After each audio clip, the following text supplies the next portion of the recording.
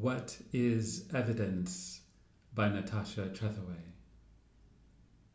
Not the fleeting bruises she'd cover with makeup, a dark patch, as if imprint of a scope she pressed her eye too close to, looking for a way out.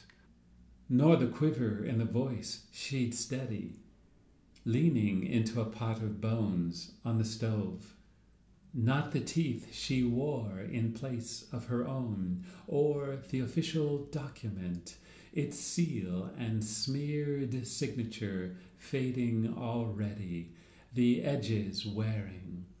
Not the tiny marker with its dates, her name, abstract as history. Only the landscape of her body, splintered clavicle, pierced temporal, her thin bones settling a bit each day, the way all things do.